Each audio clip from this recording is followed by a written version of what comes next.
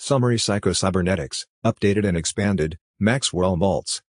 Book link: click here. Psycho-Cybernetics by Maxwell Maltz, MD has sold over 35 million copies worldwide since it was first published in 1960. The book teaches visualization, mental imagery, and shaping one's self-image to achieve more success and happiness. Matt Fury, the author of the foreword, was introduced to Psycho-Cybernetics in 1987 by his client Jack. At the time, Fury was struggling as a personal trainer and felt like a failure due to memories of falling short in his wrestling career. Jack told Fury that a person couldn't rise above how they see themselves, and one's self-image dictates what they believe they can achieve. Fury read Psycho-Cybernetics and applied its teachings. Fury realized he felt like a failure because he focused on his past disappointments, losses, and failures rather than successes and accomplishments. Though he achieved a lot as a wrestler, he viewed himself as a failure for not winning every match and title. Psycho-Cybernetics taught Fury how to improve his self-image by reliving his best memories and picturing what he wanted to achieve. This allowed him to overcome his feelings of failure and achieve tremendous success. The key message is that one's self-image powerfully shapes what one believes is possible, and it's possible to improve one's self-image by focusing on positives rather than negatives. Visualization and mental techniques can be used to overcome self-doubt and achieve more. The author, a plastic surgeon, discovered the power of the self-image through his work changing people's physical appearances. He found that changing a person's face often led to changes in personality, behavior, and ability. However, in some cases, patients showed no difference in character after surgery. The author realized that changing a person's physical appearance wasn't enough. Something else, a person's self-image or mental concept of themselves, also needed to change for their personality and behavior to change. The author explored the self-image further and found more evidence that it is vital to someone's personality and behavior. Although psychology acknowledged the self-image's role, it didn't adequately explain how it creates change or what happens in the nervous system. The author found answers in Cybernetics, the study of goal-oriented systems and behavior. Cybernetics explains the mechanics of purposeful behavior in both machines and humans. The author believes in exploring various fields for truth, not just one's area of expertise. Although a plastic surgeon, he studied psychology and cybernetics to understand how self-image transforms personality. His unorthodox approach led to groundbreaking discoveries about the self-image's power to create change. However, these discoveries were so radical that the author feared criticism for sharing them. Still, improving self-image was so life-changing that the author felt compelled to share this knowledge. The key message is that one's self-image plays a pivotal role in their personality, behavior, and life experiences. Improving self-image can lead to profound life changes, though it requires work. Altering physical appearance alone is not enough. One must reconstruct their mental image of themselves for change to take hold. Psychology lacked a satisfactory explanation for simple human actions like picking up a pen. Cybernetics, the study of systems and control processes, enabled a breakthrough. The breakthrough came from outside psychology, as outdoor perspectives often yield new insights. The self-image determines personality, behavior, and accomplishments. Improving your self-image can expand your capabilities and turn failures into successes. There are healthy and unhealthy personality types, and self-image psychology explains them. The brain and nervous system work to achieve your goals, for better or worse. They function as a success mechanism or failure mechanism, depending on your self-image and the goals you set. Cybernetics shows that humans use machines but are not machines themselves. Self-image is changed through experience, not just knowledge. Real-life experiences can be harsh teachers, but imagined experiences work too. Your nervous system can't distinguish real from vividly imagined experiences. Imagined experiences can be used systematically to acquire skills and change behaviors. This book provides information to experience actively through exercises, imagination, analysis, and memory, not just passive reading. Actively engaging the info by doing summaries, relating examples to your life, and practicing exercises causes new neural patterns to form, enabling fundamental change. Don't get discouraged if you don't see immediate results from the techniques in this book. It takes at least 21 days of practice to effect meaningful change. The methods can yield life-changing improvements to your self-image and experiences with ongoing training. In summary, this book proposes using the concepts and techniques of cybernetics and self-image psychology, involving vividly imagined experiences, to systematically retrain your brain and nervous system to achieve the goals and personality changes you desire. With dedicated practice over time, these methods can expand your self-image and turn your success mechanism in a healthier direction. It takes around 21 days for people to adjust to significant changes in their lives, whether physical changes from plastic surgery, amputation, or mental changes from moving to a new home. The author recommends reserving judgment about the ideas in the book for 21 days while doing the recommended exercises with an open mind. This allows time for your mental image to change and new ideas to feel comfortable. The author defines success as accomplishing goals stemming from your needs and talents, not from trying to achieve status symbols or meet others' expectations. Achieving success in this way leads to happiness and satisfaction. Our self-image is our mental picture of the kind of person we are. It's built from our life experiences, beliefs about ourselves, and how others have reacted to us. It is the foundation for our personality, behavior, experiences, abilities, and circumstances. We always act by our self-image. We can't work otherwise through willpower alone. Our experiences then reinforce our self-image, creating a cycle. The self-image can be changed, allowing us to live new lives. Efforts at change are most effective when directed at our core self-image rather than specific habits, circumstances, or character defects. When our self-image changes, related changes come quickly. Positive thinking alone usually doesn't work for change because it's often directed at external factors or surface-level character issues rather than our underlying self-image. But with a changed self-image, positive changes flow naturally. The psychologist David Leckie theorized that a person's self-conception could influence their learning ability and motivation. Leckie, a schoolteacher, tested this theory on thousands of his students. He found that when students had trouble understanding a subject, it was often because learning it would conflict with their view of themselves. However, when he helped students change their self-conception, their attitude and performance would also change. Leckie described cases where students went from failing to excelling after changing their self-image. For example, one student went from misspelling 55 out of 100 words and losing a year of credit to becoming one of the best spellers and earning a 91 average. Leckie used the same approach to cure students of habits like nail-biting and stuttering. The author cites similar cases from his own experience.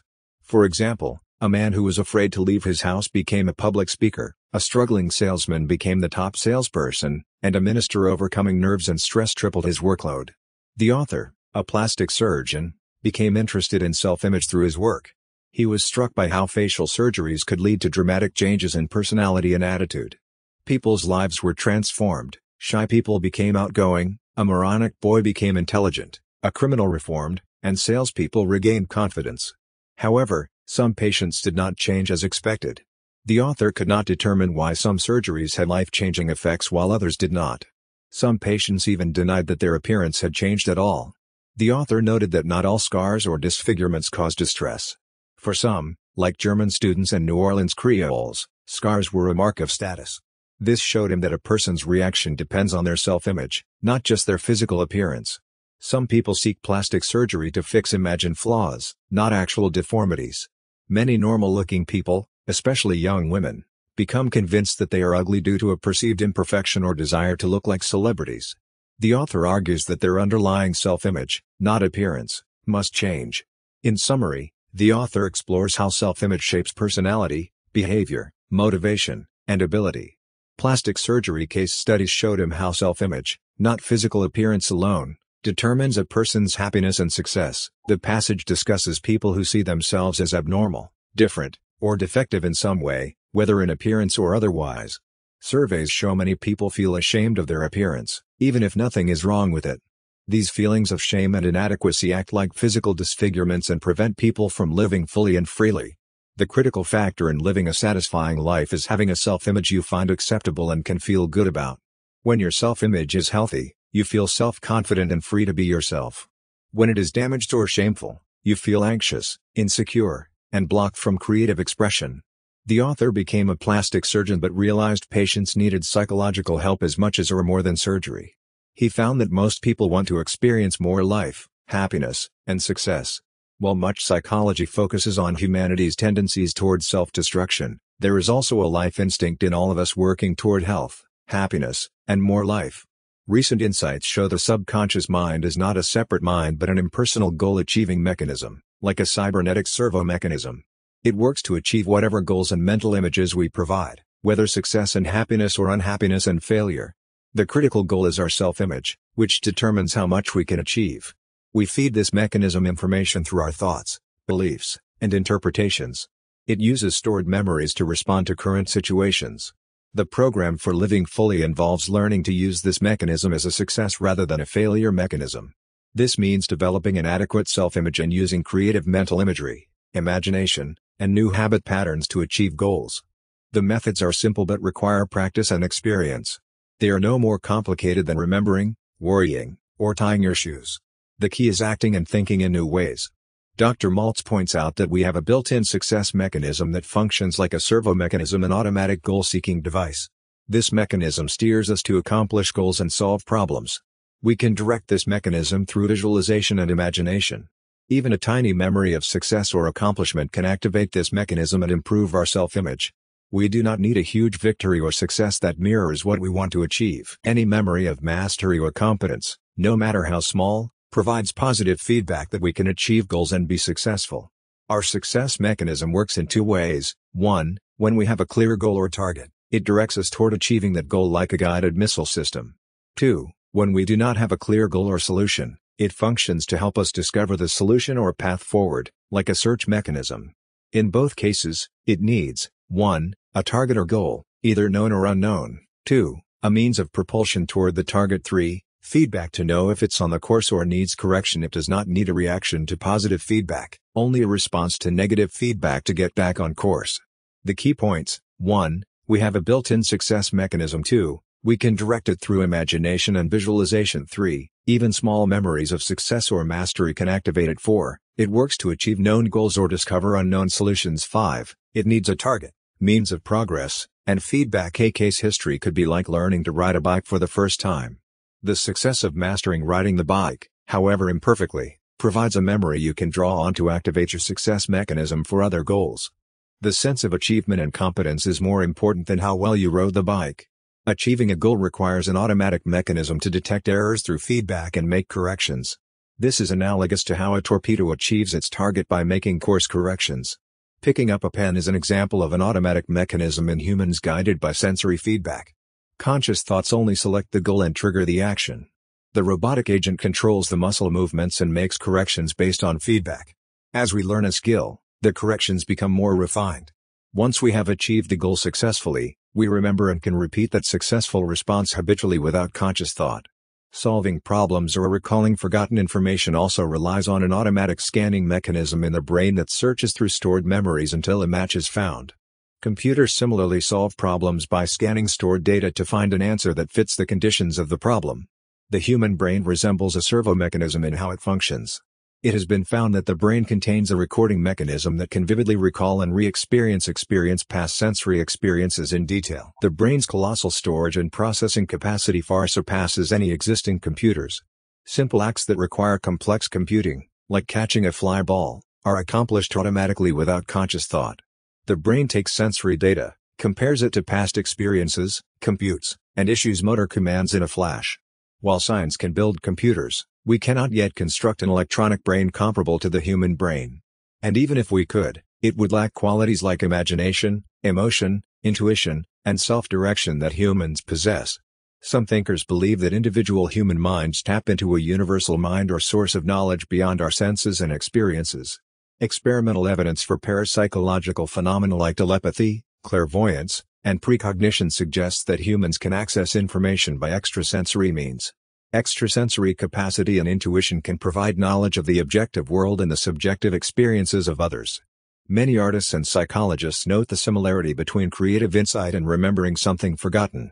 Searching for new ideas or solutions to problems resembles searching one's memory for forgotten information, assuming the key exists but needs discovery. The creative process often taps into a universal store of knowledge. Examples like Louis Agassiz solving a fossil puzzle in a dream suggest accessing a collective unconscious. Repeatedly reading about one's built-in success mechanism and capacity for intuition can help change a self-image of lack or inadequacy. Though willpower alone may not work, recognizing one's inherent engineering for success and access to greater power can allow a new self-image to form. Basic principles for how one's success mechanism works include: 1. Having a clear goal or target, ideally seen as already achieved in potential or actual form. The mechanism works by steering toward an existing plan or discovering something existing. 2. Operating based on results and ultimate goals. Don't worry about means or steps, which will come from focusing on the end goal. 3. Allowing for mistakes and temporary failures. Success comes through trial and error with constant course correction. 4. Learning through repetition of successful responses, forgetting past errors. 5. Trusting one's creative mechanism by not forcing or over-directing it. Though its workings remain below conscious awareness, it will operate according to present needs as a person acts based on faith in the mechanism. Proof comes from acting as if the power is already there. Imagination plays a vital role in success and problem solving. Recognizing its power and using techniques to tap into it can allow people to overcome self-imposed limitations or find new solutions and ideas. We have goals and use our imagination whether we realize it or not. We can use our imagination constructively or destructively. Our imagination determines our actions and behaviors. We act based on what we imagine to be true about ourselves and our environment. There is no difference in our nervous system's reaction between an imagined experience and a real one. Our body reacts similarly to what we think or imagine to be true. Hypnosis works by convincing people that the hypnotist's words are valid. Subjects then behave differently because they think and believe differently. There is no mysterious power involved. We need to react automatically to our environment to survive. But we respond based on our mental images and beliefs about the environment, not the environment itself. Our feelings and behaviors result from our mental images and beliefs. If these are distorted, our reactions will be inappropriate. We can practice new traits and attitudes by imagining ourselves acting a certain way.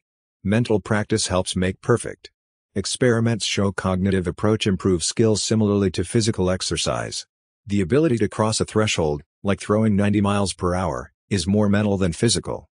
Mental exercises like visualization and relaxation can help achieve such goals. The key message is that we can shape our realities and achieve our goals by managing our imagination and mental images. We must make a habit of constructive imagination rather than destructive creativity. Baseball players had difficulty hitting 90 miles per hour until they imagined themselves hitting that speed.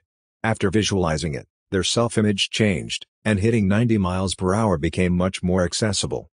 A chess champion named Alekhine repeatedly lost to Capablanca. To prepare for their next match, Alekhine spent months imagining himself playing Capablanca and winning. He ended up defeating Capablanca. Salespeople who visualize themselves overcoming objections and closing sales significantly increase their sales. Visualization helped them become spontaneous and confident.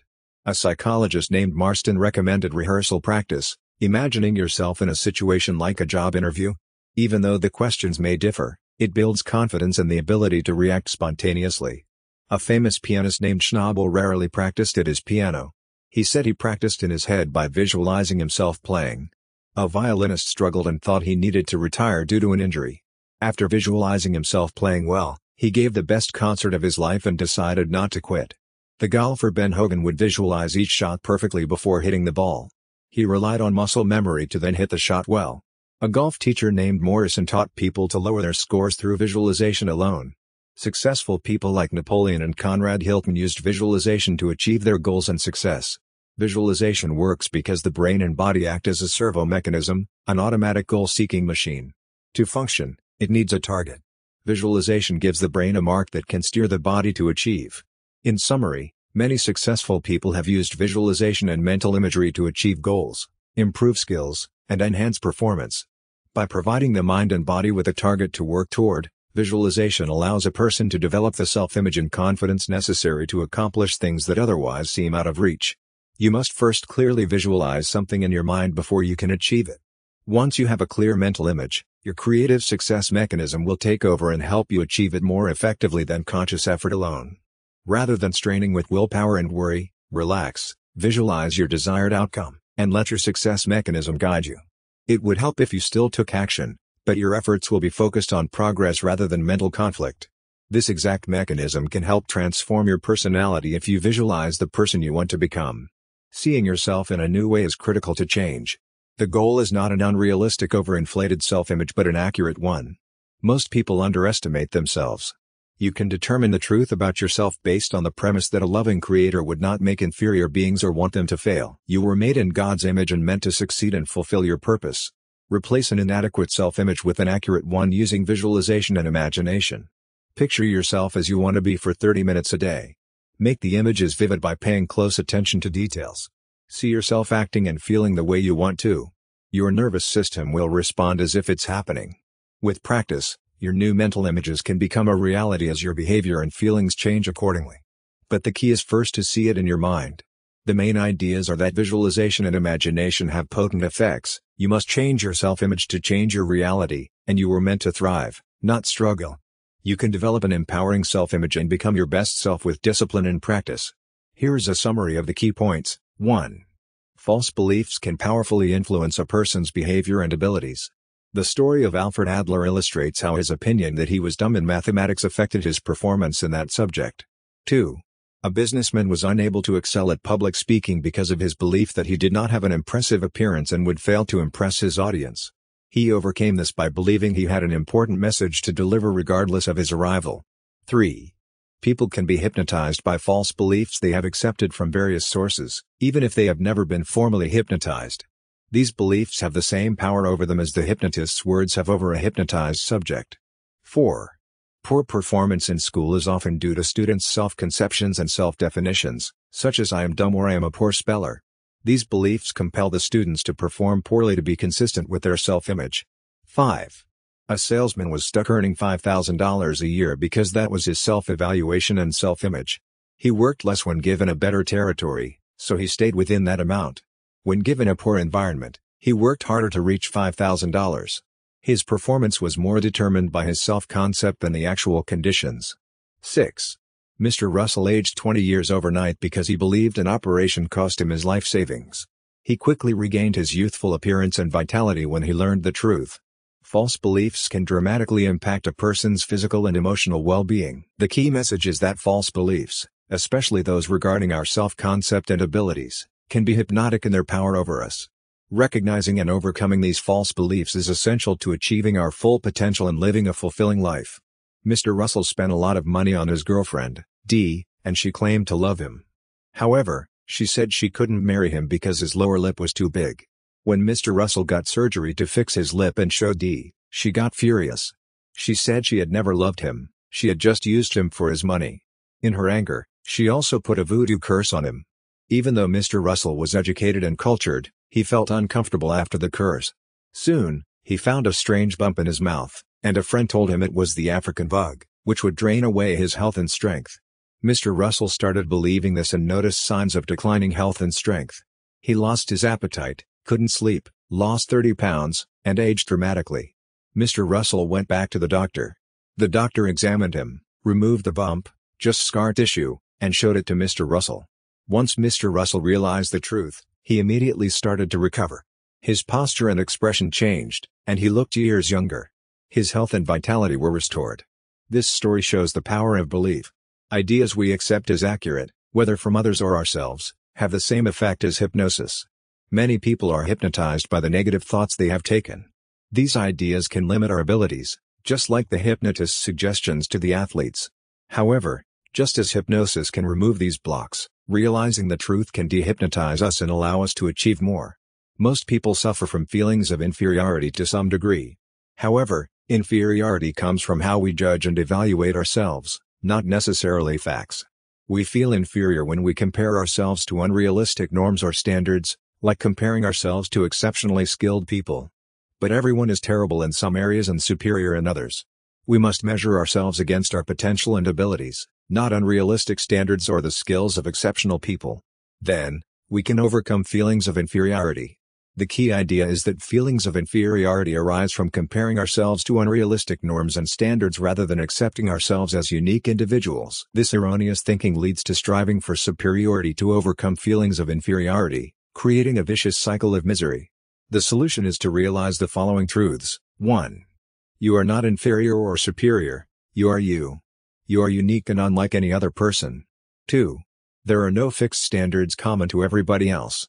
Everyone is different. 3. God created each person as unique, not copies of a standard person. 4.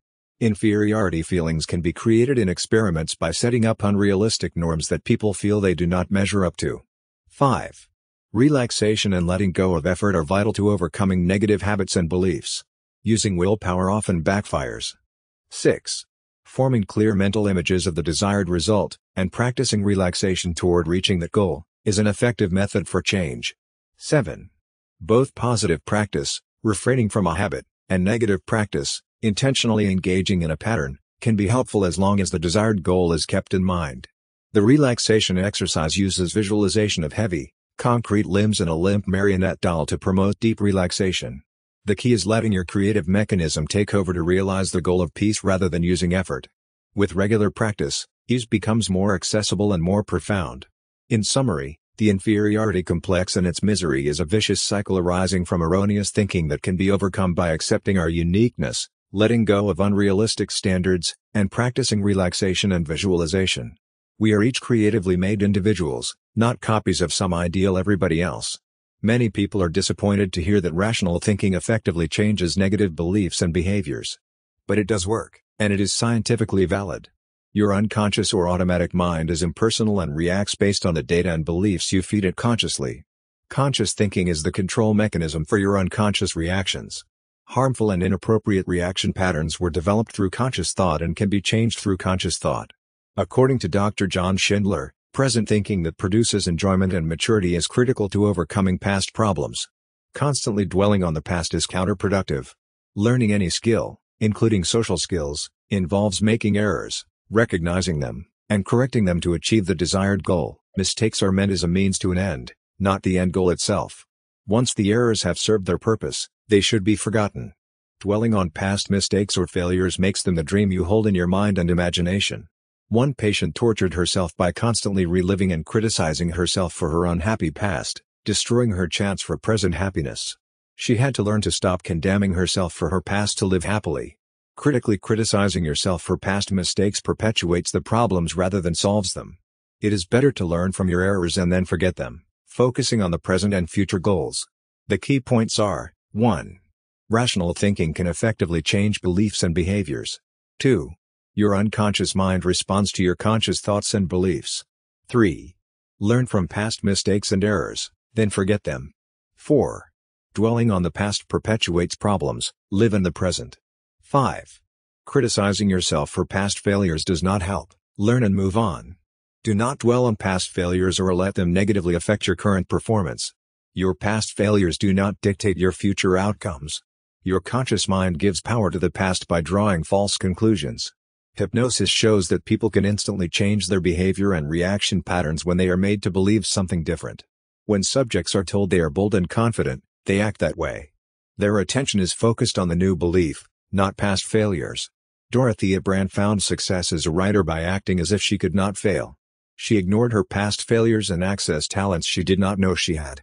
Bertrand Russell overcame his tendency towards remorse and unhappiness by focusing outward, diminishing his preoccupation with himself, and refusing to dwell on his sins or shortcomings. Russell recommended overcoming irrational beliefs by closely examining them and rejecting them. Do not pause between rationality and irrationality.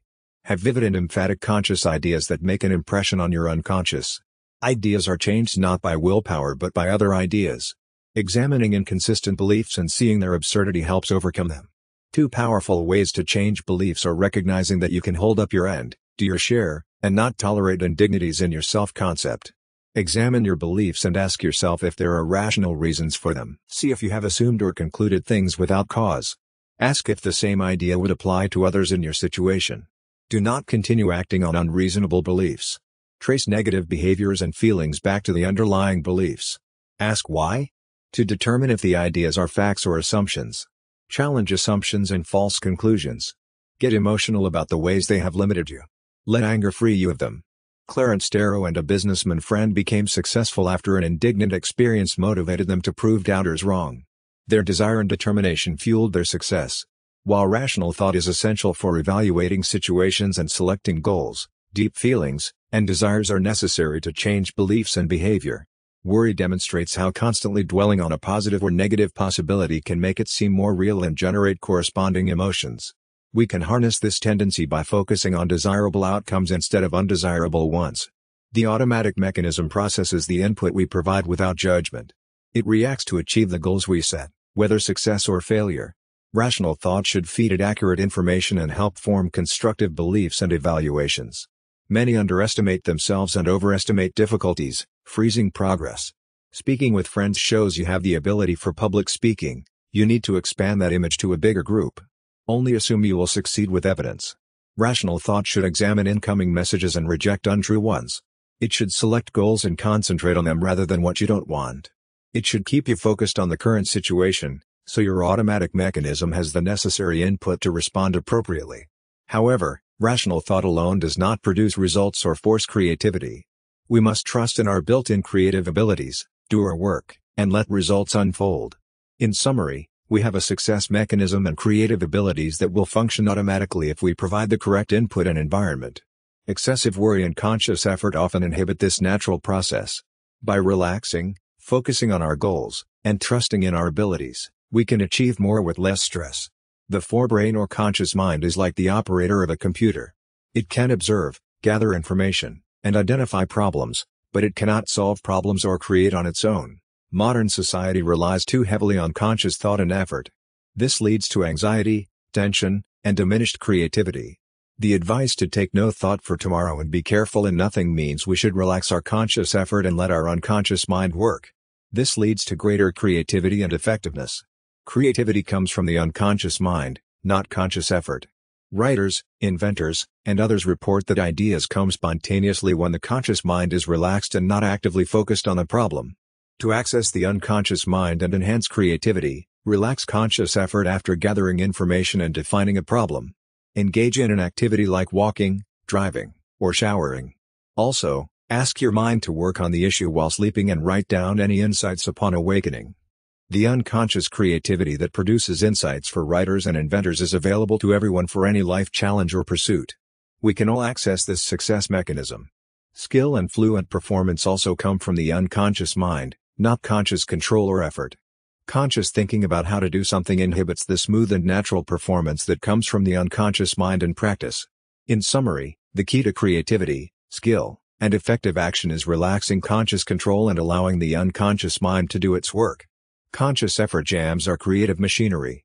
Non-conscious processing and intuition lead to the aha moments and spontaneous skills we seek. The key message is to focus on the journey and process, not just the goal or outcome. Spending too much time visualizing the result can inhibit your progress because you need to take action now. Successful people focus on the steps that must be taken daily to achieve the goal. They take it day by day, moment by moment. There are 5 rules to freeing your creative mechanism. 1. Do your worrying before you take action, not after. Figure out the risks and determine the best course of action before starting the process. Once you start, let go of all worries and doubts. 2. Focus on the present moment. Your creative mechanism can only function in the present, so be responsive to the current environment and situation. Make plans for the future but live in the now. 3. Live in day-tight compartments. Don't dwell on the past or future. Focus on living well today. 4. Become more consciously aware of the present moment. Notice the details in your surrounding environment using all your senses. Be alert and attentive to the here and now. This helps reduce anxiety and restlessness. 5. React to the present reality, not to fiction from the past. Your creative mechanism is designed to respond to the current environment. Don't react automatically based on past events. See the present situation for what it is. The fundamental principles are living in the present, being responsive to current circumstances, and not dwelling on the past or worrying excessively about the future. Take life day by day and avoid inhibitions to your creative mechanism. Focus on the journey. That's how goals are achieved and progress is made. Don't react to current situations as if they were events from your past. See the present situation for what it is.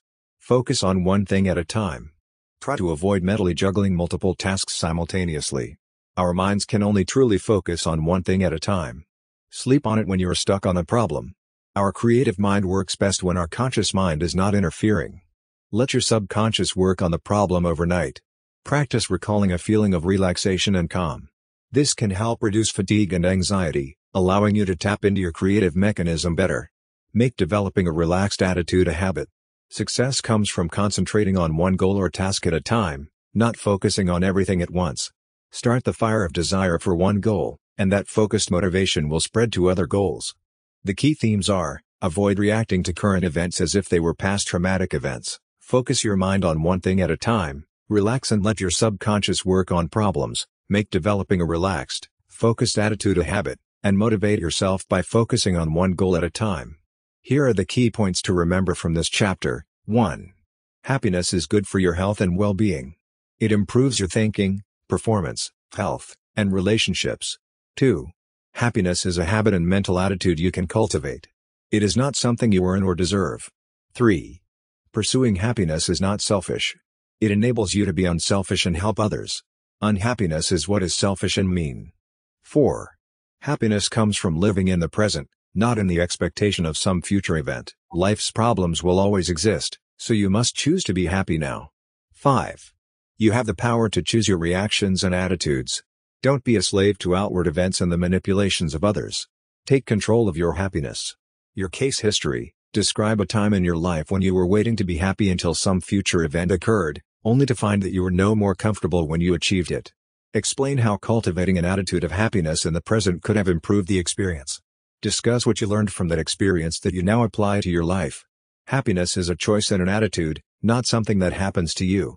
You can choose to be happier by controlling your thoughts and attitudes.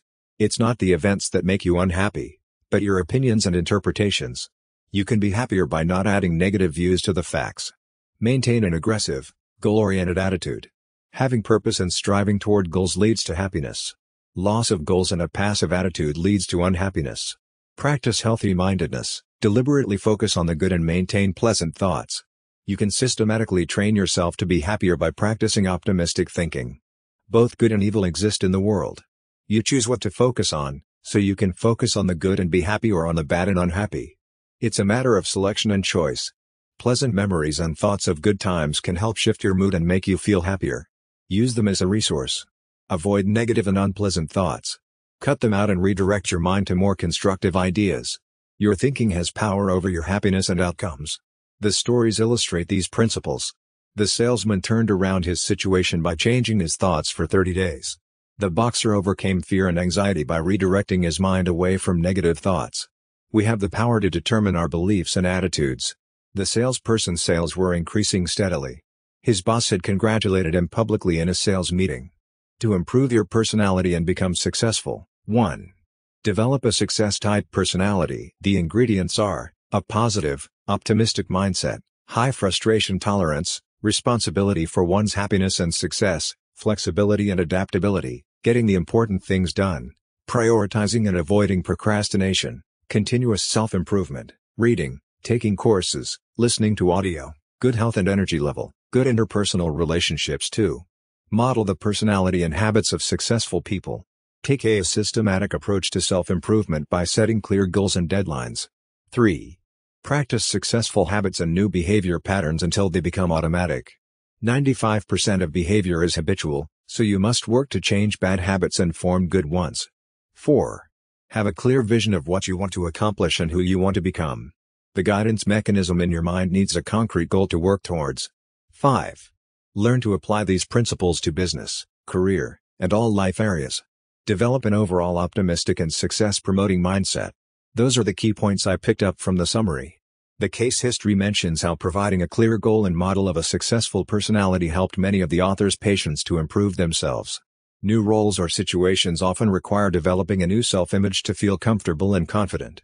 2 examples: an ad man felt insecure after a promotion despite wanting and working for it. He felt like an imposter in the new role and thought plastic surgery might help. The issue was not his looks but his self-image. A stay-at-home mom felt irritated with her family and thought a facelift might make them appreciate her more. Again, the issue was her self-image, not her looks. To develop a successful self-image, focus on the letters in success, S. Have a sense of direction and set goals to work toward. Without goals, people feel aimless and purposeless. Have both personal and impersonal goals. U. Develop understanding. Communication and seeing situations accurately are key. React based on facts, not opinions. Be willing to know the truth, even if unpleasant. C. Have the courage to see the truth and make changes. C. Show compassion for others and see their perspectives. E. Build self-esteem by accepting yourself and not lying to yourself. S. Develop confidence in yourself by seeing your abilities and past successes. S. Learn to accept yourself as you are. Nobody's perfect, so accept both strengths and weaknesses. In summary, develop new self-images through setting goals, improving understanding, and building courage, confidence, compassion, esteem, and self-acceptance. With work, you can create a successful self-image to match any new role or situation.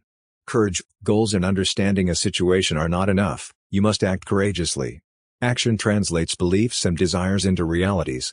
The best defense is a potent offense. Confront problems, don't dodge them. Dare to risk mistakes and failure. Stepping in the wrong direction is better than standing still. Compassion, successful people have compassion for others. They respect others' dignity and humanity. How we view others reflects how we consider ourselves. Judging others harshly judges ourselves. Forgiving others helps us forgive ourselves.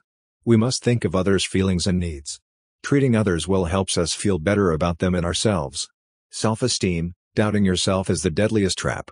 It punishes us and stifles social progress. Low self-opinion is a vice, not a virtue. It causes problems like jealousy and insecurity. Stop seeing yourself as worthless and an object of pity. Use exercises to build self-image. Esteem means to appreciate your worth. Value yourself as God's creation. The secret to self-esteem, appreciate others more. Show them respect as God's creatures. Valuing others raises your self-esteem. Genuine esteem comes from appreciating yourself for who you are, God's child. So value all people as God's creatures. The key to building self-confidence is experiencing success and focusing on past successes rather than failures. Our brains are programmed to reinforce success and forget the loss. Yet many people do the opposite and dwell on past failures, eroding their self-confidence. Remembering and visualizing past successes is important, no matter how small. Everyone has succeeded at something. Recalling these moments can help restore self-confidence. For true success and happiness, we need self-acceptance. We must accept ourselves as we are, imperfections and all. Many people are miserable because they constantly try to be something they are not. Success comes from being yourself, not from trying to be somebody else. You are somebody because of who you are, not what you have accomplished. Yourself or true nature cannot be changed, only realized and expressed. A better self-image does not create new abilities, it releases powers you already have. You can change your personality and habits, but not your core self. Do not mistake yourself for your mistakes and imperfections. You may make mistakes, but you are not a mistake. Faults belong to you, but they are not you. We must recognize our defects to correct them, but we should not hate ourselves because of them. The actual self, how we express ourselves, is always imperfect and evolving. Accept the true self, our only vehicle. Those who reject the authentic self for an imaginary ideal self court frustration and disappointment. Accept yourself as you are and start from there. Learn to tolerate imperfection in yourself. Recognize defects but do not hate yourself for them. You are not worthless just because you make mistakes. No one is perfect. Differentiate between yourself and your behavior. You are somebody right now, imperfect as you may be. Accept yourself for having typical human desires and imperfections. Your worth does not matter how well you fulfill society's images and standards. You matter because you exist. The author argues that we must recognize negative traits and failure symptoms in ourselves to correct them. No one chooses to develop these traits deliberately. Instead, we adopt them mistakenly, thinking they will solve our problems. We can overcome them by gaining insight into the fact that they do not work and are inappropriate. The traits that make up the failure mechanism are frustration, feeling that arises when an important goal is blocked. Chronic frustration means your goals are unrealistic or your self-image is inadequate. Practical purposes and accepting imperfection help alleviate it. Aggressiveness, misdirected aggressiveness often follows frustration. It is a mistaken way to overcome frustration and solve problems that do not work. Insecurity comes from a poor self-image and a lack of confidence in your ability to deal with challenges. Building competence and focusing outward help. Loneliness comes from a lack of meaningful relationships and purpose. Developing intimate relationships and contributing to others help overcome it. Uncertainty, indecision and lack of purpose or meaning. Gaining purpose and direction through worthwhile goals and action help overcome uncertainty. Resentment, bitterness towards others who have what you want or who have wronged you. Forgiveness and focusing outward help alleviate irritation. Emptiness, feeling of meaninglessness arising from lack of purpose or strong values. Finding purpose and meaning through worthwhile goals and values help. The failure mechanism was adopted to solve problems, but it did not work. Gaining insight into the fact that these traits do not work and are inappropriate can help us overcome them. The drive to react appropriately that led us to adopt them will work to eradicate them once we have this insight. Aggressiveness is a natural and necessary human trait that helps achieve goals and motivation. However, it becomes a problem when misdirected or frustrated, leading to destructive behavior. The failure-type personality does not channel aggressiveness properly, leading to adverse outcomes like health issues, irritability, nagging, etc. They may also have unrealistic goals and try harder when faced with failure, leading to more frustration. Understanding and managing aggressiveness are critical. It should be directed at proper goals and channels like exercise, hobbies, social interactions, etc. Recognizing the underlying cause of the frustration can help diffuse aggressive feelings.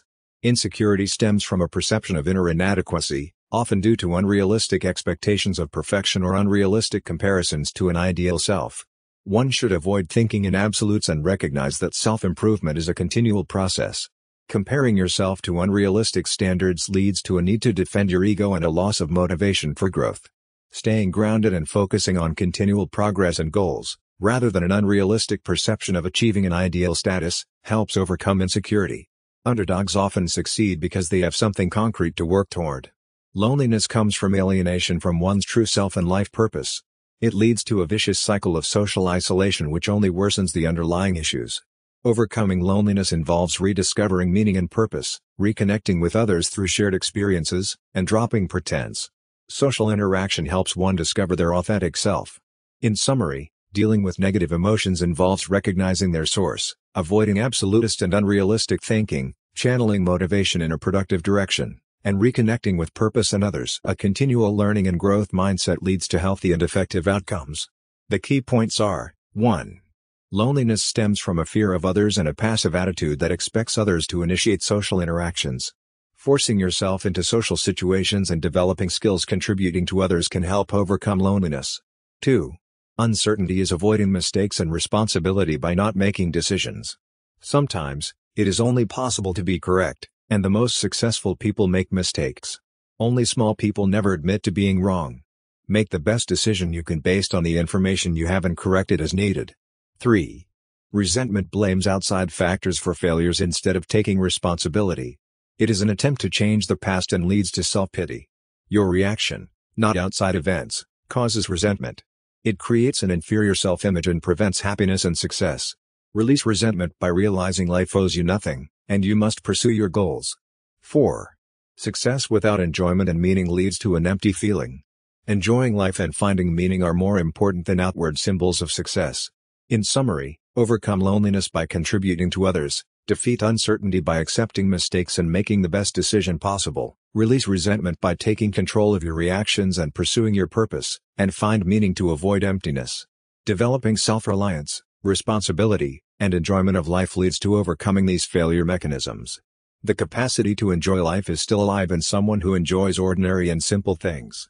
He also wants his achievements and successes. A person unable to enjoy anything finds life dull and meaningless. Emptiness results from a lack of purpose or meaningful goals. When we have worthwhile goals to strive for, life becomes meaningful. Emptiness is not a healthy mindset and should not be used as an excuse to avoid responsibility. Emptiness is linked to a poor self-image. We have trouble accepting and enjoying things we do not deserve.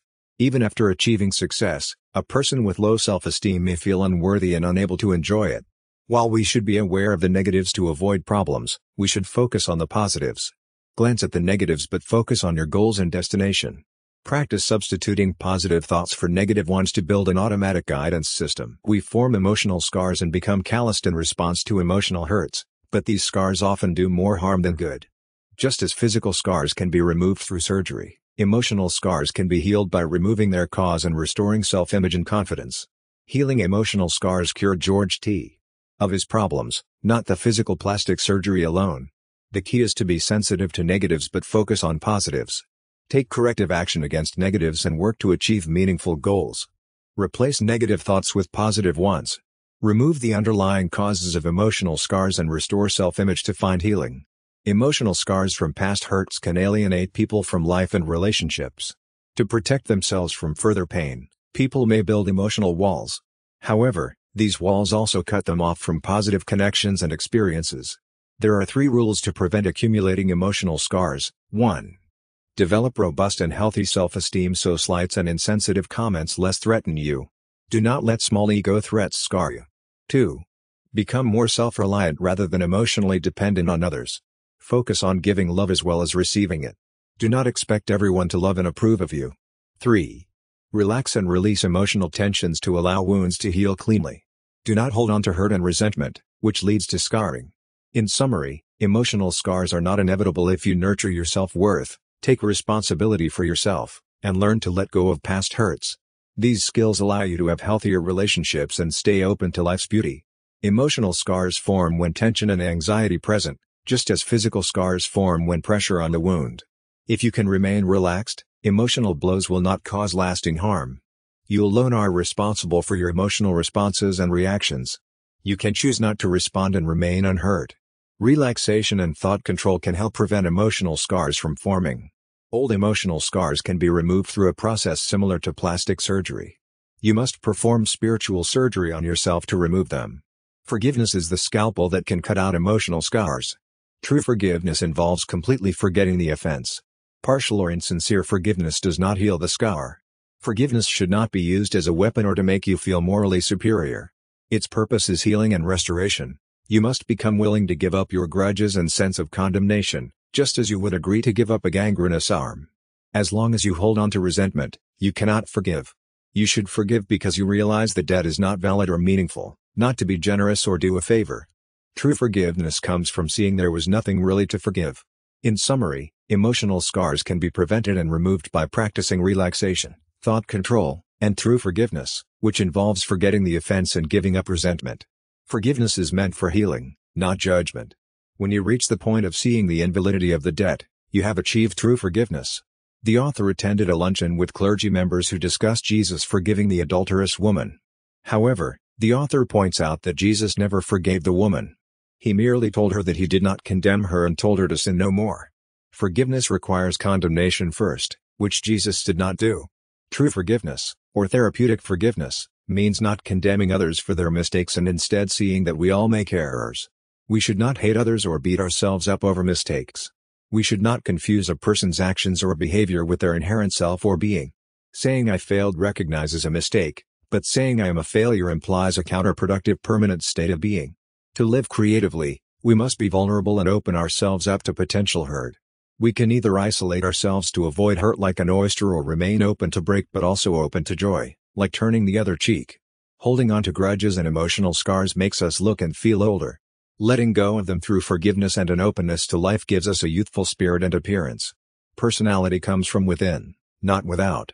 It expresses our authentic, creative selves, made in God's image. Unlike phoniness, which is off-putting, our authentic selves are magnetic and attractive. Babies are loved simply for who they are. Key points. 1.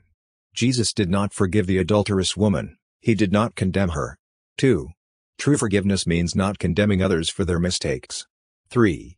Do not confuse a person's actions with their inherent self. 4. Creativity requires being open to potential hurt. 5. Holding on to emotional scars makes us feel and appear older. Letting go gives us a youthful spirit. 6. Personality comes from within and expresses our authentic, creative selves. The baby expresses his true feelings and emotions without inhibitions. He demonstrates what it means to be yourself. All humans have a personality that can be inhibited or freed and released.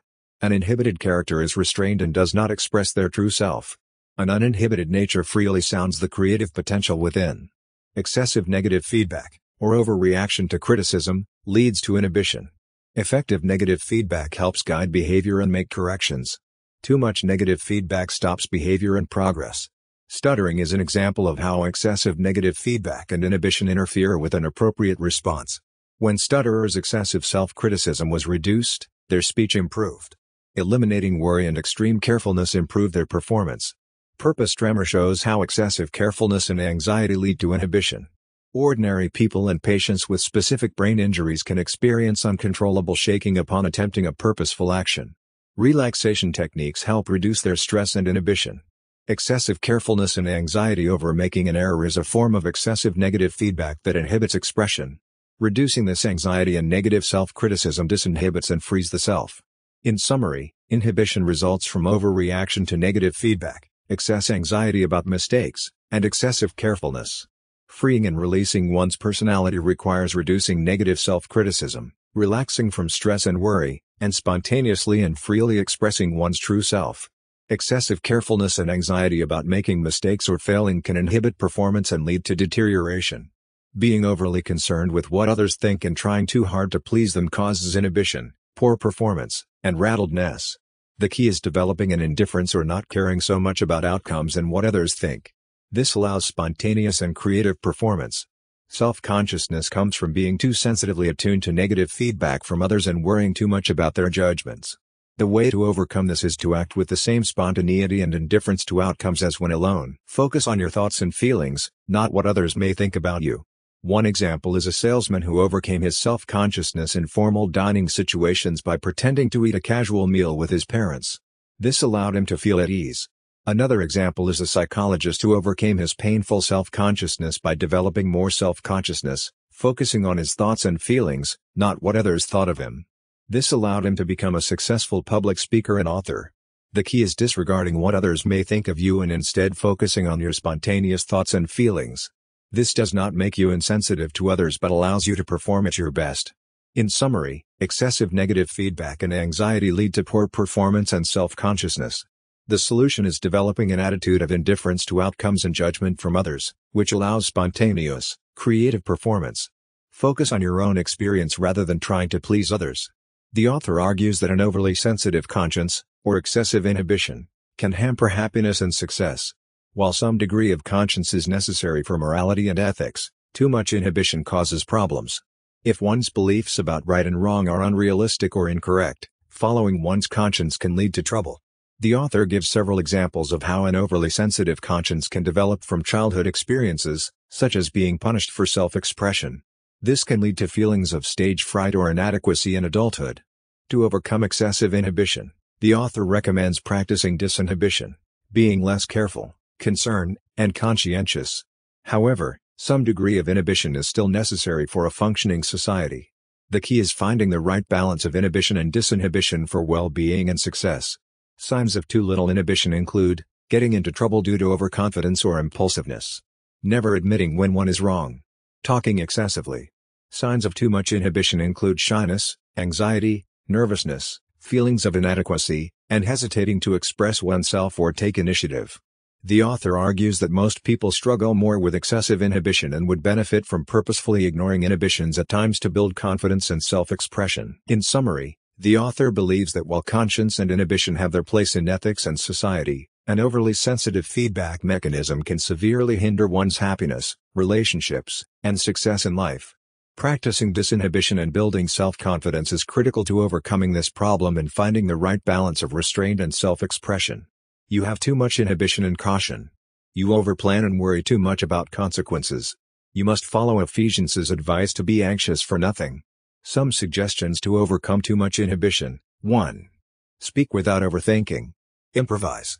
Don't plan what you will say. This is how servo mechanisms work. They act first and then correct. We have to act first before we can think. 2. Stop criticizing yourself.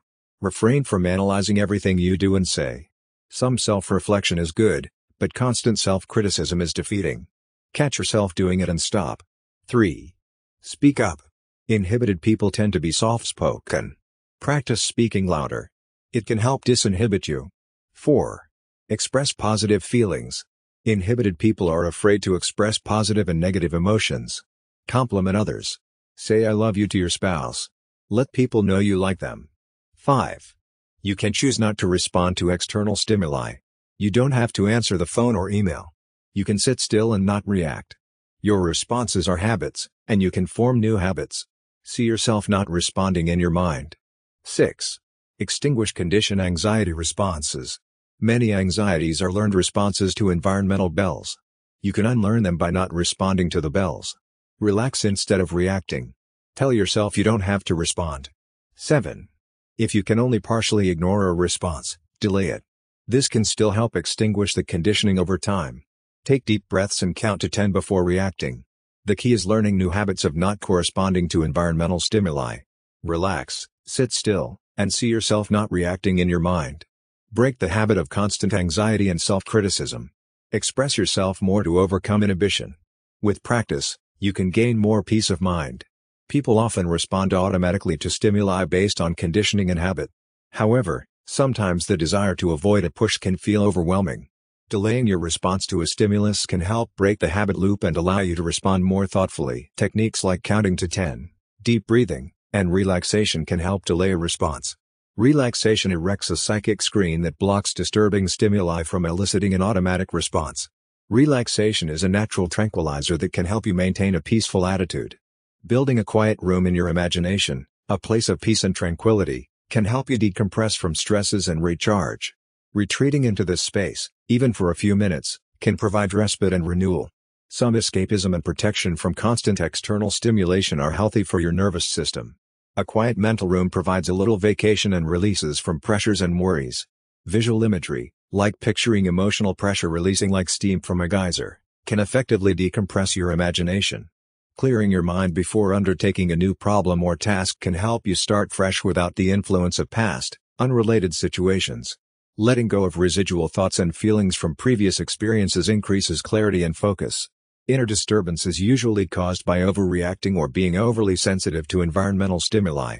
You can create tranquility by not responding or letting the telephone ring. You can overcome habits of overreacting by delaying automatic responses and practicing non-response. Relaxation is a natural tranquilizer. Learn physical relaxation through practice. Then when you need to be non-responsive in daily life, do what you do when you relax.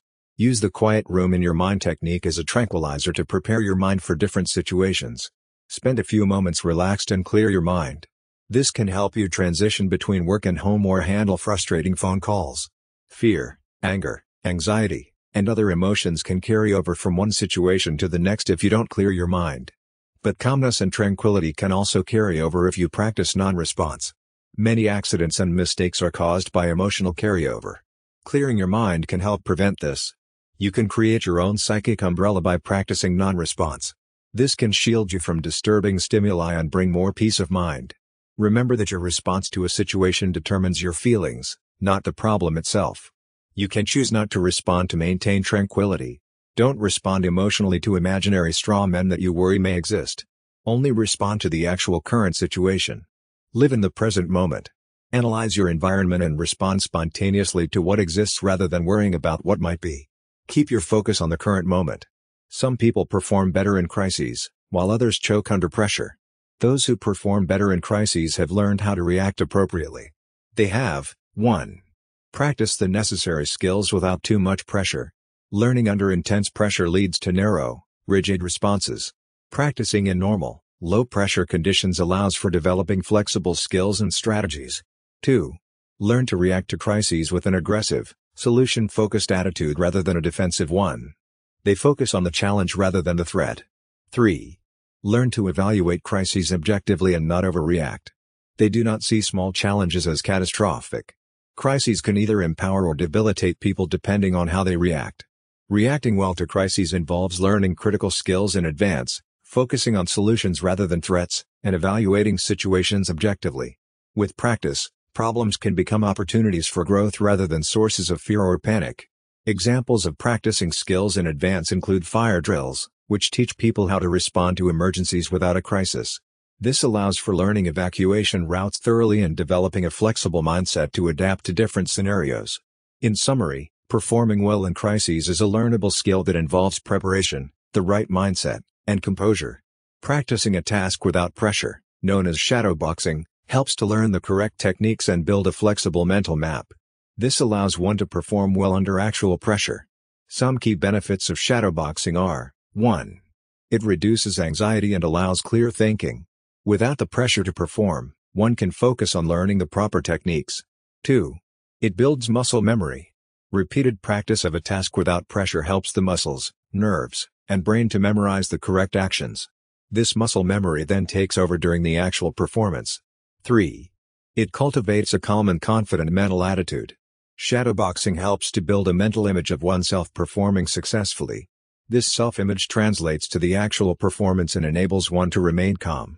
4. It facilitates improvisation and spontaneity. Because shadowboxing produces a broad and flexible mental map, one can adapt to unforeseen circumstances during the actual performance. 5. It encourages self-expression.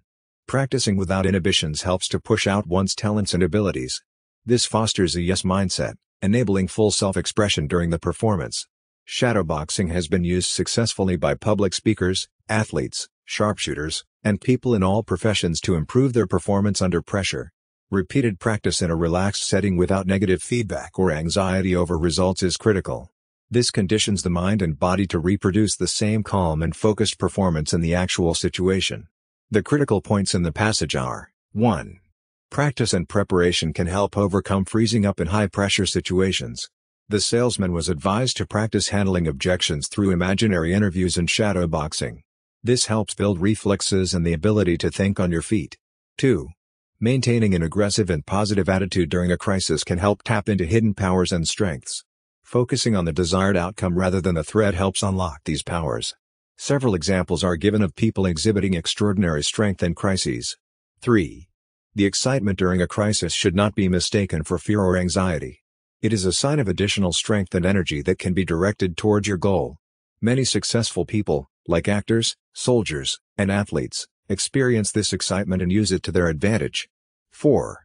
Losing the feeling of excitement can be a sign that a task has become too routine. The man who gave frequent speeches noted that he didn't feel the usual excitement and didn't perform as well. The excitement provides an infusion of spirit and energy. 5. The key is maintaining positive goals during a crisis rather than resisting fear or the desire to avoid the situation. The excitement will then reinforce your intention to overcome the problem. The excitement can turn into fear if you lose sight of your goals. The choice is up to you. In summary, the key message is that we have hidden powers and strengths that emerge in times of crisis, but we must maintain a positive and committed attitude to access them. With practice and preparation, we can overcome anxiety and freeze-ups by directing the energy of excitement toward our goals. Your unconscious mind works toward goals and results. Once you supply it with a definite purpose, it will determine how to achieve that goal much more effectively than your conscious mind could. To activate your unconscious mind, you must envision the plan as a present possibility, so vividly that it feels natural. We always experience this vivid envisioning of future possibilities when we worry. We picture adverse future outcomes in great detail and experience the emotions accompanying failure. Our mind can't distinguish between vividly imagined and actual events. It will produce feelings and reactions that match what we believe to be true. We will feel like failures if we dwell on failure and imagine it vividly. But if we keep a positive goal in mind, picture it as an accomplished fact, and make it feel real, we will experience the emotions of success, confidence, courage, and faith. We can't directly see whether our unconscious mind is oriented toward success or failure. But we can tell by our feelings. We have the winning feeling when it's oriented toward success. The secret is to evoke the feeling of success. Your unconscious mind will work to achieve success when you consistently picture success and make it feel real. The key points are: 1. Your unconscious mind works toward goals and results. Supply a definite plan to activate it. 2. Picture the goal as a present possibility, so vividly that it feels natural. This activates your unconscious mind. 3. We often make failure feel real through worry. This produces the experience of loss. 4. If you make success feel real through vivid mental images, you will experience confidence and faith in a good outcome. 5. Your feelings tell you if your unconscious mind is oriented toward success or failure. Aim for the winning feeling. 6. The secret is to call up, capture, and evoke the feeling of success. Picture success and make it feel real. An example from my life: in graduate school, I frequently worried about failing exams or not understanding complex topics. I pictured these adverse outcomes vividly and felt overwhelmed and incompetent. When I envisioned myself succeeding, showing myself confidently answering questions, getting good grades, and mastering the materials, I felt more self-assured and capable. My worrying decreased, and my actual performance improved. Making success feel real helped reorient my mindset and activate my abilities. Feeling successful and self-confident leads to successful actions and outcomes. When the feeling is strong, you are primed for success. The feeling does not directly cause success but indicates that you are in the right mindset and prepared for success. It is more of a sign that the conditions are right. It is easier to define a clear goal or result and imagine achieving it to capture the feeling of success rather than directly trying to induce the sensation. Using your imagination and memory of past achievements helps generate the feeling. Examples show how a winning feeling led to success in sports, business, and other domains. The feeling overcame obstacles and led to the right actions and results. Science explains the winning feeling through cybernetics and how the brain stores the pattern of successful actions and can replay them. Repeated practice and correcting errors lead to holding successful action patterns that can then be recalled for future use. The brain contains billions of neurons that form connections and circuits. When we experience, think, or imagine something, neurons activate in a pattern, learning or having a success store that pattern, which can then be reactivated to produce the winning feeling again. In summary, the winning feeling comes from accessing the stored memory of your past successes. Recalling what you did to succeed in the past, imagining achieving a new sensation, and defining a clear goal are ways to activate that stored pattern and produce the feeling. The feeling then indicates you are primed for success and ready to take action that will lead to a successful outcome. Our brains store memories and knowledge through neural connections and patterns called engrams. These engrams are activated when we remember something. The brain has an almost limitless capacity for learning and forming engrams because neurons can be part of many different engrams. These engrams are like electrical tracks in the brain rather than physical grooves. They are activated or replayed when we remember something. The complexity of neural connections in the brain is beyond imagination. The brain can be considered an incredibly complex machine, far more complex than any human-built computer. We have engrams for all our past successful actions and the feelings associated with them. We can activate these engrams to recreate the winning feelings and actions. We can build success patterns into our brains by starting with achievable successes and gradually progressing to more difficult ones.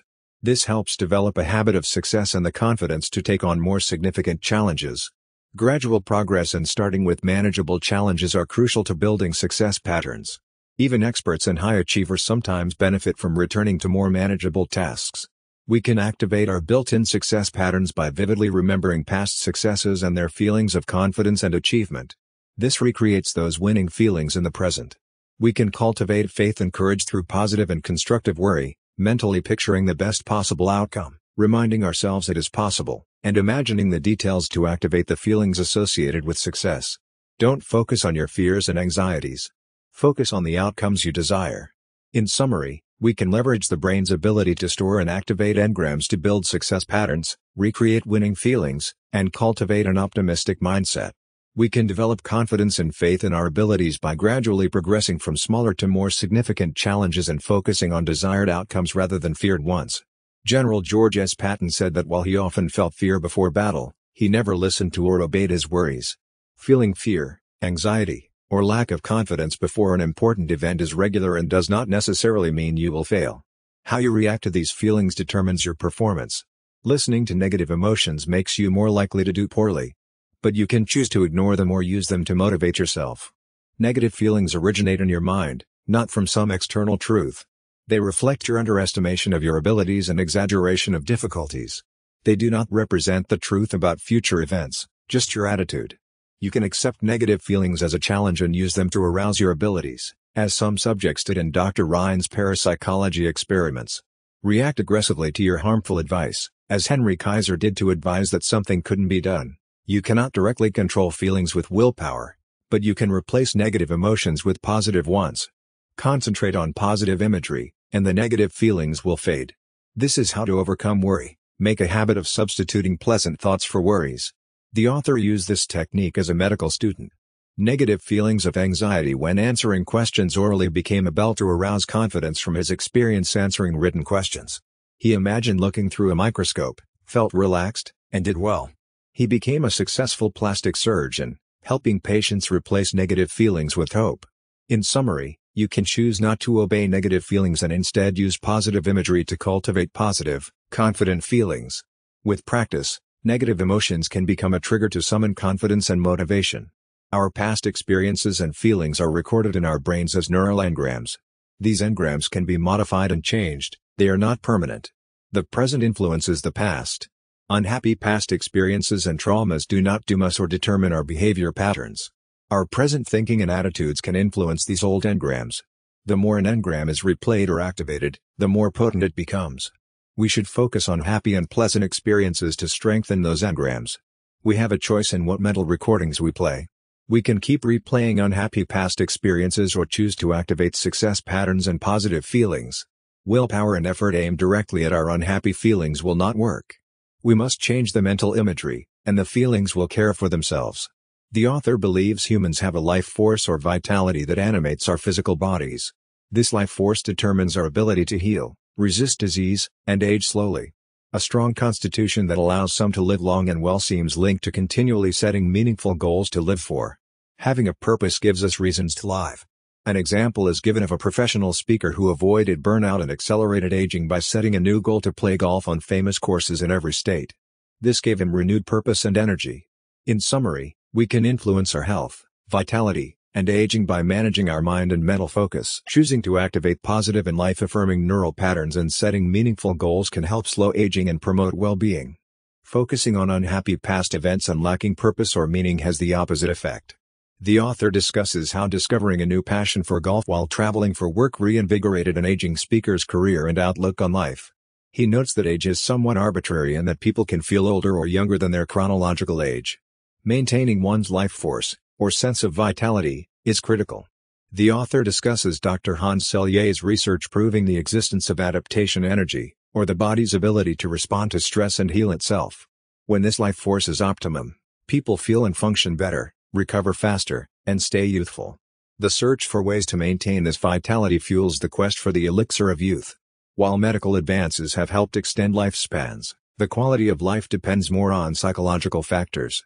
The author searched for why some surgical wounds heal faster than others and found links between healing ability and factors like emotional state. Stress and frustration can inhibit healing, while a positive mindset may aid it. A contemporary anti-aging expert notes that emerging areas like stem cell research and telomere length may lead to life extension in the coming decades. However, lifestyle and behavior also significantly impact how people age. Poverty, lack of education, and chronic stress can accelerate aging, while wealth and success are linked to longevity and longer telomeres. A positive mental attitude alone may not stop aging, but it can help people live long enough to benefit from medical breakthroughs. In summary, the vital life force that allows adaptation and healing depends on physical and psychological factors. Medical technology offers promising options for life extension, but a positive and empowered mindset can help maintain the quality of life and allow people to thrive for longer. Reducing stress and frustration while cultivating a success mentality and new passions can rejuvenate one's outlook and career. Ultimately, youthfulness is a state of mind. Emotional stress can worsen the effects of physical injury or aging by using up our body's adaptation energy. Indulging in negative emotions can make us age faster. Some people heal rapidly from surgery or illness. These rapid healers tend to be optimistic, expecting to recover quickly because they have a purpose or goals. Their positive mindset activates their body's healing mechanisms. Placebos and suggestions show that mental attitudes and expectations can influence the body's healing abilities. Expecting to improve or get well can help activate the body's healing mechanisms. We may unconsciously think ourselves into old age by expecting to grow old and useless at a certain age, setting up an opposing goal for our body to achieve. Fear of aging and cutting out activity can accelerate aging. Lack of exercise reduces blood flow, slowing waste removal and drying up capillaries. Staying active and exercising is vital to staying young. We have basic needs for love, security, creative expression, recognition, new experiences, self-esteem, and more life. Looking forward to the future with anticipation creates a demand for more energy, which the body will adapt to by providing more vigor and vitality. Creativity and having goals or purpose create a need for more life. Creative, productive people tend to live longer, staying active and vital. We should develop an enthusiasm for a life and look forward to the future to establish a need for more energy. Actors and actresses often look young because they need to maintain a youthful appearance for their careers. Our emotional reactions to life events, not just age, cause aging. Peasant women who resign to hard labor age prematurely, showing that mindset and expectation affect aging. Widowhood and loss of purpose or will to live can cause premature aging and health decline. In summary, our mindset, attitudes, expectations, and cultivation of purpose or goals in life significantly impact our health, longevity, and aging. Positive, optimistic, and forward-looking mindsets slow aging, while negative, pessimistic, and aimless mindsets accelerate aging. Establishing a need for more life through creativity, goals, and anticipation helps slow aging and maintain vitality. Resigning oneself to hardship, loss of purpose, or expectation of decline and uselessness speeds up aging and health deterioration. A widow's attitude and outlook on life after loss often determines how she will age physically and mentally. An optimistic attitude can lead to continued growth, while a pessimistic attitude can accelerate aging and decline. Many men go downhill rapidly after retirement because they feel useless and lack purpose. It is not the act of retiring that causes decline, but rather the attitudes and self-image that come with it. One can continue to live a mentally and physically vigorous life well into old age. Outdated medical beliefs wrongly taught that physical activity harms older adults. Recent research shows that exercise and activity are essential for health and well-being at any age. While intense activity should be built up gradually, one is always young enough to start exercising. The author believes in miracles because the body's healing processes are not fully understood. Although science can describe the biological mechanisms of healing, the underlying forces behind why and how it works remain a mystery. The author sees healing as evidence of intelligence beyond our understanding. The author sees no conflict between medical science and religious faith. They are both means to access the life force and should be used together for the best results. Refusing one or the other makes no sense. To get the most out of life, we should not limit the channels through which life and help come to us. We must be open to receiving from whatever sources, whether science, religion, psychology, or other means. We must also be willing to both accept and offer help to others. We should not limit life by feeling unworthy or not good enough. We are made in God's image. When we accept our worthiness, we access a source of strength and power. The exercises and techniques in this book have proven to help many experience more life. The author believes they can do the same for readers. The summary touches on the major themes around attitude and self-image determining the quality of life, the need to remain active and purposeful as one ages, openness to various forms of knowledge and help, self-acceptance, and the promise of the book's approach. The relaxed state you achieve through mental imagery grows stronger and carries into your daily life. Missing a day of practice causes noticeable effects. Regular exercise improves your ability to visualize positive outcomes, creating a sense of flow. However, this flow requires a consistent approach to the principles in psycho-cybernetics, not just occasional reading or practice. Psycho-cybernetics does not require setting deadlines for goals. While deadlines can help some plans, they can hinder others by causing tension and limiting creativity. The purpose of mental imagery is to provide a relaxed plan for your creative mind without deadlines or limits. If a deadline causes anxiety about achieving the goal, it can inhibit progress. It is often better to visualize the plan, take action as it feels right, and let progress unfold.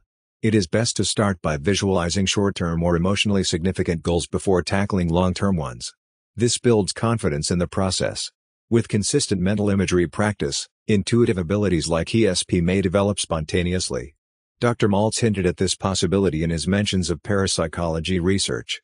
The author found his intuitive skills improved dramatically with mental imagery practice. The author shares a traumatic experience where he was assaulted and suffered severe facial injuries from a glass pitcher. In the aftermath, his coach Dan Gable visited him in the hospital. Gable had overcome his tragedy, the murder of his sister, through strength and perseverance. His presence gave the author comfort during a difficult time. The author's recovery from this trauma took 6 months but helped build character through adversity. In summary, the relaxed, flexible, and consistent practice of mental imagery techniques from psycho-cybernetics can develop intuitive abilities, a sense of flow, and the perseverance to overcome adversity. While deadlines and long-term goals have their place, starting small and avoiding rigid constraints allows for the most creativity and progress. With time and practice, the benefits from these techniques become an integrated part of your daily life. The author got into a bar fight at age 19 and suffered injuries, including a glass pitcher smashing into his face. He received medical attention and a settlement of $16,000, which he used to start his personal training business after college. Though 25 years had passed, he realized he still carried pain and trauma from the incident. He decided to revisit the memory in his mind, reliving all the details. At first, he felt amazed at re-experiencing it in different ways.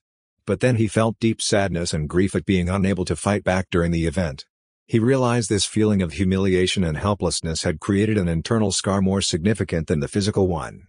A voice of compassion told him to forgive himself and the other man. He pictured the man, smiled, and blessed him. He turned the shattered pitcher into a feather, writing his ticket through life. The voice said many people feel unable to fight back in life, and he could show them how to forgive and find new mental freedom. The spokesperson said everything starts with mental pictures, and anything undesirable can be changed by changing them. Forgiveness, too, is a mental picture. Through this process, the author could finally release the trauma and find inner peace. The mental pictures that had long haunted him lost their power. He realized that while the past cannot be changed, the meaning we attach to it and its effect on us is within our control. Here is a summary of the entries. Elixir of Youth, p. 273-75. The secret of staying young is maintaining a youthfulness attitude by having a zest for life and new interests. New challenges and goals promote the production of hormones like HGH that slow aging. Emerson, Ralph Waldo, p. 27, 30, 32, 115, quotes on self-reliance, healthy-mindedness, imagination, and attitude. Emotions, Aging from Emotional Stress, p. 275, chronic negative emotions can accelerate aging through hormone changes and other mechanisms. Easing pressure from emotions, p. 215, using relaxation techniques like mental pictures to blow off emotional steam. Emotional carryovers, p. 216-18, our emotional state often carries over from one situation to the next. We can condition ourselves to respond more calmly by practicing equanimity. Purpose of emotions, p. 238, excitement motivates us to work towards our goals. We should channel emotions productively rather than bottling them up. Emotional scars, p. 166-83, negative emotional experiences from the past that continue to haunt us.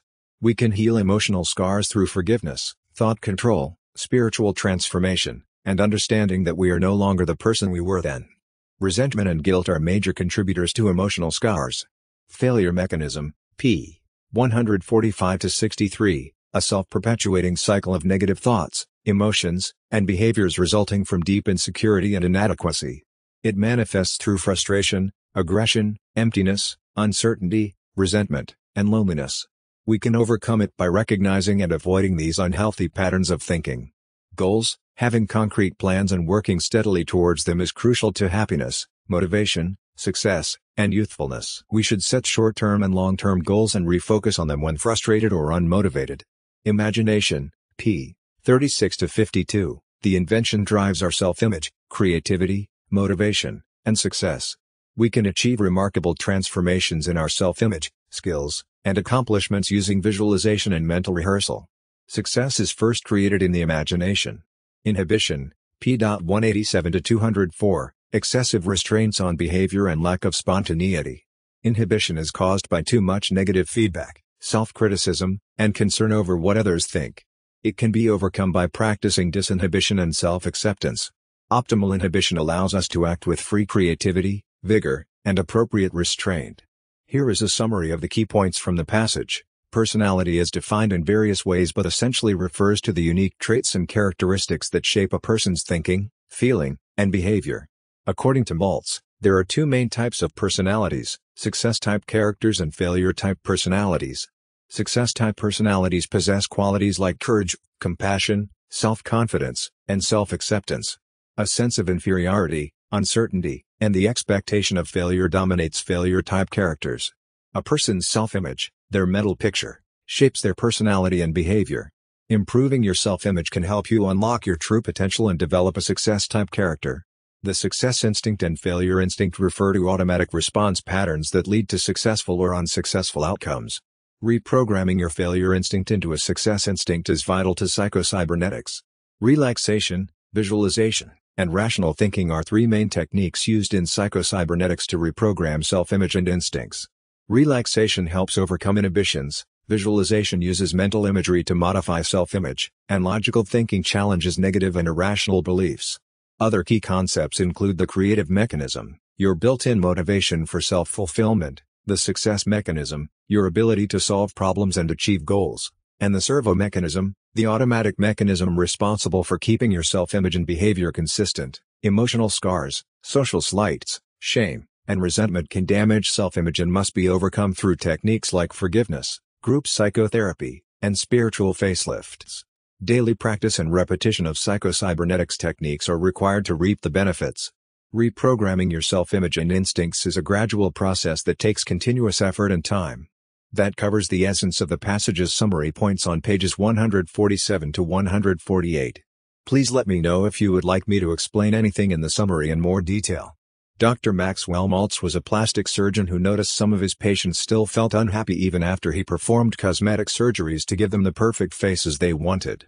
He realized false beliefs in their subconscious mind often distort people's perceptions of themselves.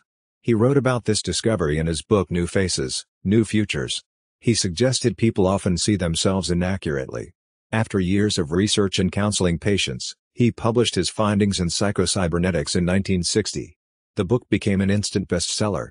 Dr. Maltz went on to write many more books applying his Psycho-Cybernetics principles to different areas of life. Matt Fury is a self-help author and trainer who is built on Dr. Maltz's work. He teaches psycho-cybernetics and mind-body fitness techniques. Fury coaches athletes, business people, and entrepreneurs. He is president of the Psycho-Cybernetics Foundation, which offers seminars and coaching on psycho-cybernetics. The summary outlines how Dr. Maltz discovered people's self-perceptions are often inaccurate and the profound impact of his work on many people's lives through psycho-cybernetics. Matt Fury has continued to spread and build on Maltz's teachings. Book link click here.